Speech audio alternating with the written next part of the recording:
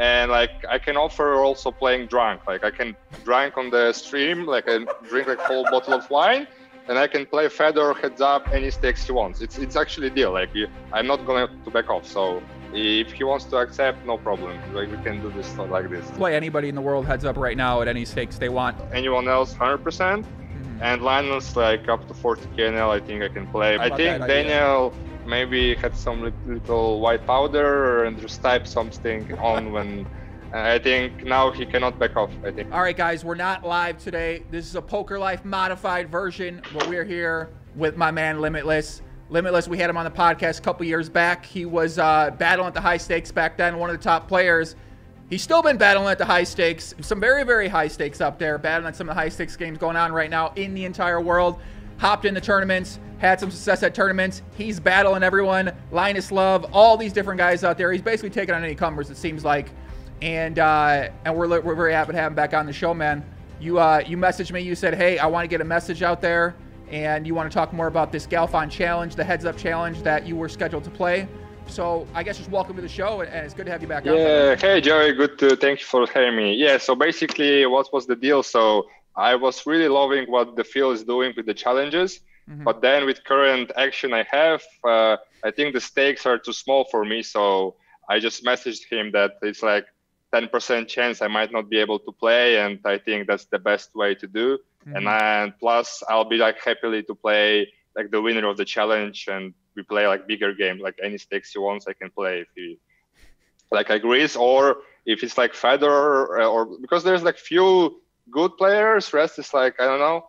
And like I can offer also playing drunk, like I can drink on the stream, like I drink like whole bottle of wine, and I can play Fedor heads up any stakes he wants. It's actually a deal. Like I'm not going to back off. So if he wants to accept, no problem. Like we can do this like this. Okay. So yeah, I've basically been playing a lot big games. So I just feel like I cannot really focus on this challenge, even though it's such a great thing he's doing. So I will be happy to like playing maybe like some things later with bigger stakes and maybe like winner of the challenge or something like this. Yeah.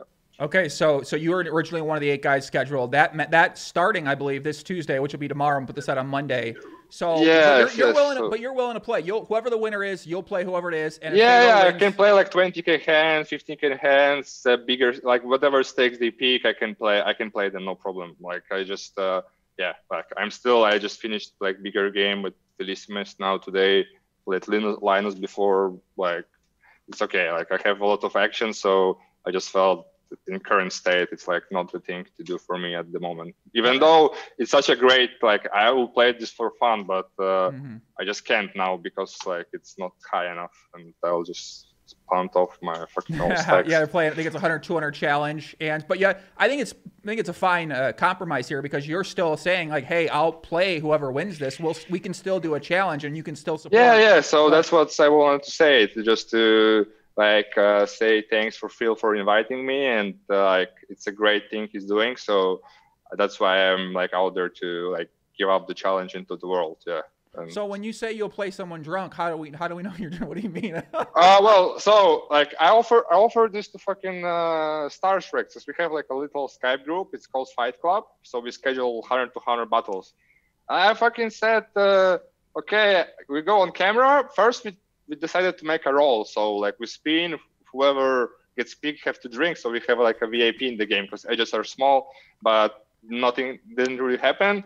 And then I just said, so basically I just go on camera and I drink wine. Like, I don't know, we can put some judge who sees that I'm drunk. Like I played quite a lot on GG drunk when I was like playing as a VIP. Like I got a new account, like through, like they changed my nickname and I played drunk portraying VIP. So I think I'm good at this. And I'm willing to play any stakes he wants against Fedor if I'm drunk. It's no problem. What about any of the other guys? Will you play them too? My man Linus Love, are you gonna play Linus Love drunk? No, Linus Love I not play drunk. Linus Love no drunk. Linus Love I play fucking doping. No drunk. No drunk for Linus. You gotta give him your full attention. Maybe later, but I don't know. Depends on the stakes. No, I think Linus. I think it's not my stake. But anyone else, I think I can play drunk. Maybe except Meg Griffin because I think they same team.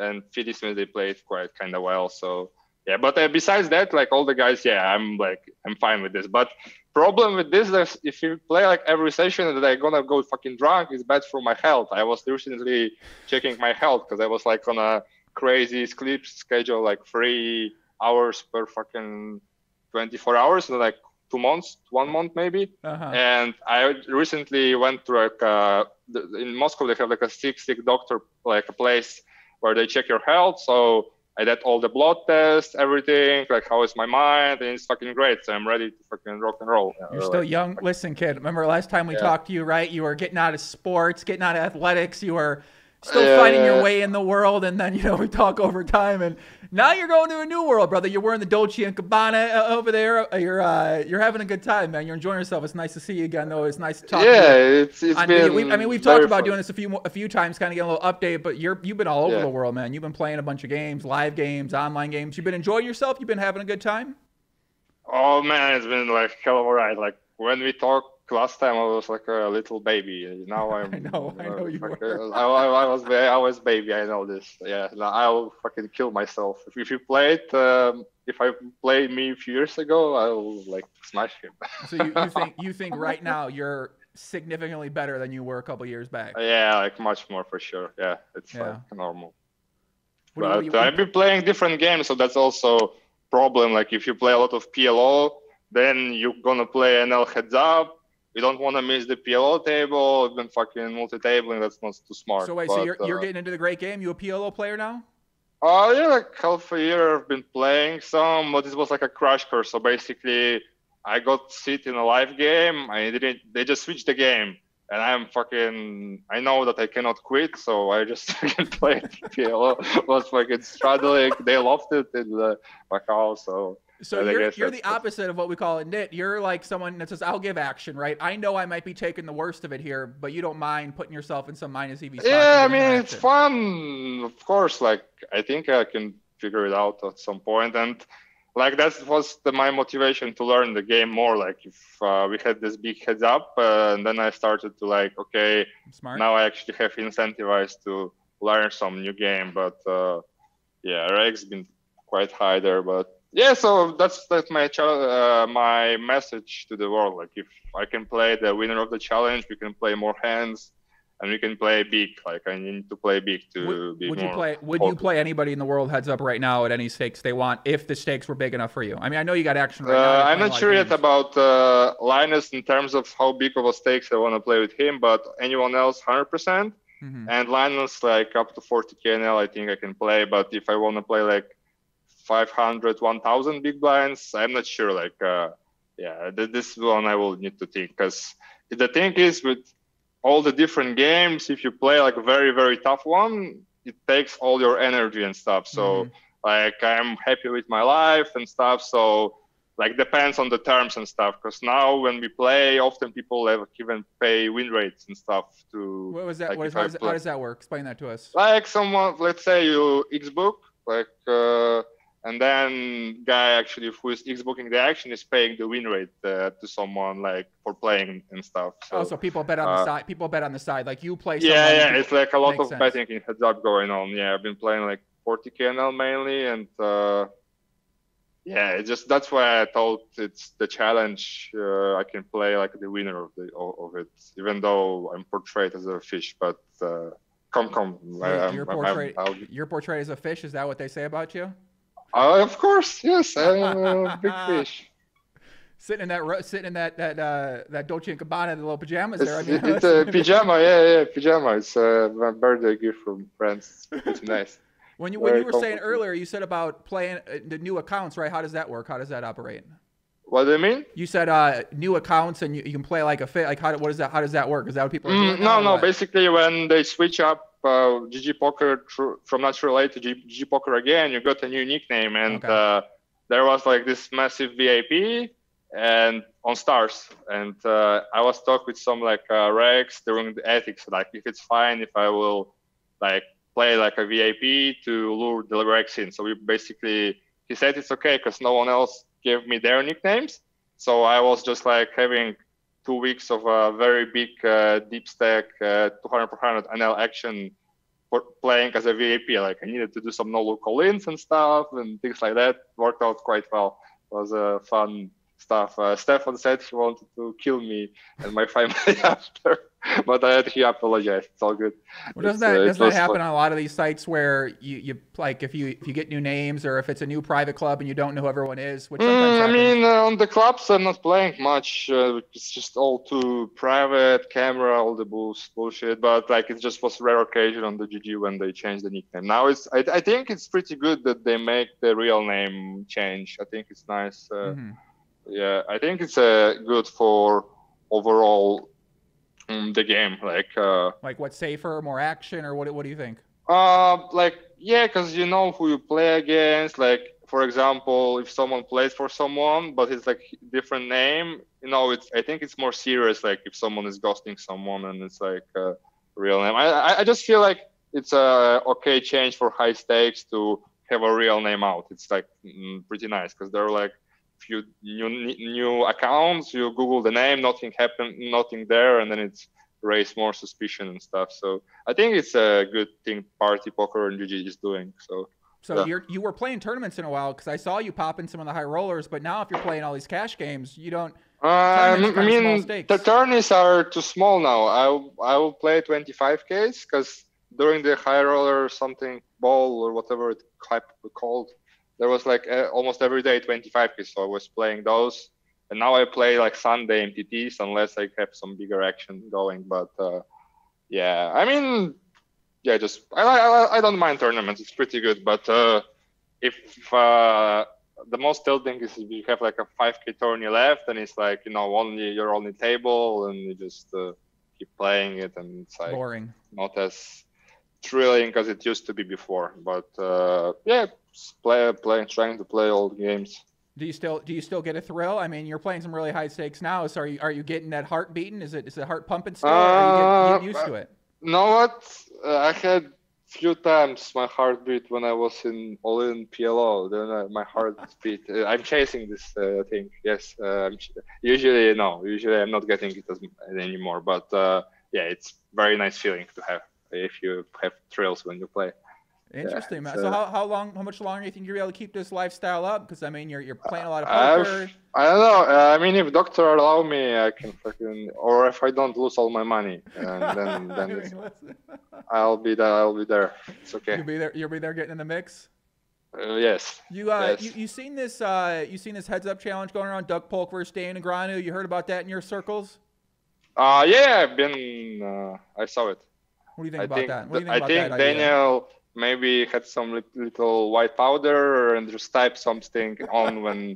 I think now he cannot back off. I think that's the deal. Like that's why it happens. Like no way, and he's like in Zen mode. He will fucking type this. For sure, he was like drink or something. And just like, yeah, fuck you, dog. You retired. Let's play. And then now it's reality. I think now that's he's like. Maybe Doug just set up about like 10 matches this month to start training, and I mean I'm sure. Yeah, like or even he offered him any game. Like now it's no back off. Like come on, you were the first who challenged him. Like now what? Like I mean he for sure was on some drunk. I'm not drunk now, so I'm challenging anyone anyways. But yeah, I think Daniel on this occasion was probably on some substances. Okay, well, I mean, listen, it was strange, right? It was strange to see him accept the challenge, give Doug any stakes he wants to play and everything like that. Does that kind of stuff, are you paying attention to that, or are you just kind of focused on the games you're in? You focus on the it depends, because I've been browsing a little bit of poker, but I just, like, for example, I know this, like, MTT, EPT champion and stuff, like, for me, someone who grinds, like, NL 500 and is a reg, it's much bigger accomplishment than just winning some like donkament. So I don't like this type of bracelet hunting or stuff like that, because I think that's why I'm not really railing too much of this ego bullshit and stuff. But if it's like something like cheating or things like that, then of course like I try to be like in touch what's going on with Poker World, but depends on the games, because I have not enough sleep. And like one time I wasn't like, I mean, during the corona, I was like in home for like 10 days straight and just playing. You sleeping a little bit now, or what do you all behind, huh? I think finally had a nice sleep, so I had like 10 hours, so this was great. Yeah, man. I mean, listen, you're deep, and it's fun following along. You know, I appreciate the conversations we have at various points in time, man. You're always really excited. You're always fired up. So I love that energy, man. And you know, I know we're keeping this short, and we're just kind of hitting on a few key points here for the conversation. Obviously, this will go on for a long time. So, but I guess you want to say anything out there, the people up there. You want to give a message? I know in Poland they're paying attention to you, right? You're. Yeah, it's been crazy because because after this change to real name, they like start following me more like online, and like some mainstream media catched up, and I was like attending some talk shows and stuff. It's been pretty big deal there. That's cool, man. Yeah. It's been pretty nice. You like that? You into that or what? It's like either you want to get some pussy via this or promote your brand, and I don't have much brand. I just play, so I don't know like what's my EV, but I think it's good to give back something to Polish community because poker there is like a gray area. So I just try to portray it in like a good way, and maybe later like I open some of my like model agency maybe or some shit, and then what? Yeah, it will be helpful at some point. Yes, I think to have like a more name, I guess. Oh, you mean if I open my casino like in Poland in 10 years, I think it's good to be more known, I guess. Like if they change the rules. Right. No, it makes sense. Yeah. Are the girls coming in? Are you meeting a lot of women or what? I mean, now it's coronavirus. I'm not meeting. I'm fucking jerking off, man. Like it's coronavirus. I'm not fucking meeting girls. No. I'm old school Victor. Yes. Old school Victor, huh? New school Victor. Pornography and high stakes poker. I love it, brother. I love it, man. Okay, so we're going to be looking out for you. Winner of the Galfond, I don't even know what we're calling that, or the Heads Up Challenge. You're taking on the winner. If they want. Yes, I think they will want.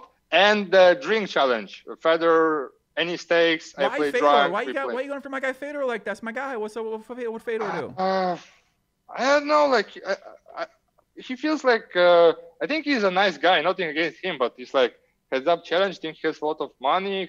I think all the MTT guys have high ego, like they're the champions. So I just show them drunken style and offer we can play on camera if someone wants, stream it, whatever, should be fun. I think it's good for poker, like bring some fun and enjoyment. That's what I'm saying, buddy. So. Let's bring these events. I'm loving that you're doing good things with the content, putting more online poker on the map because level of play is really nice and game's been good, it's been really good. So yeah, I mean, you worried about any out of line activity happening in these games you're in, buddy? You're gambling for millions of dollars. Are you worried about anyone? Of course I'm worried. Of course I'm worried, man. It's, it would be crazy if I wouldn't be worried. You're willing to take that risk, huh? Yeah, high risk, high reward. Can't argue with that, buddy. Only problem just the health, but I check the health, so I'm very good spirit because I'm in good health. Like everything works just fine. Good. Okay. Well, buddy, listen, I'm happy you came on the show, man. Help you give people an update, and I know Phil appreciates you. At least let him know and kind of explain your situation. And, that was my main thing. Like just because I like him, so just trying not to be like last minute out and stuff. So yeah, I get you, man. I get you. Well, give the people a message, man. Give them some parting words. To people. Oh fuck! There's maintenance on GGPoker. That's not good. Okay, that's not the message. There's maintenance on GGPoker. No, because we had a good game. I don't know. I think my message is out there. Just come rail us and maybe something. We'll play some bigger game later on, and they'll give you some fun. That's it. Just keep playing poker alive. Yeah. Stay safe and peace. Yeah. I like it. All right, guys. If you enjoyed this video, make sure you hit that like button, subscribe to the channel, more content. We got a lot of content coming up this week. We're doing something, we're doing a bunch of videos, a bunch of podcasts coming up as well, too. If you want to follow Victor, are you on social media at all, or are you just on Poker World? I canceled all my social media. Yeah, right, no more. Yeah, let's keep it on the radar. All right, guys, talk to you later. Peace out. Take care. See ya.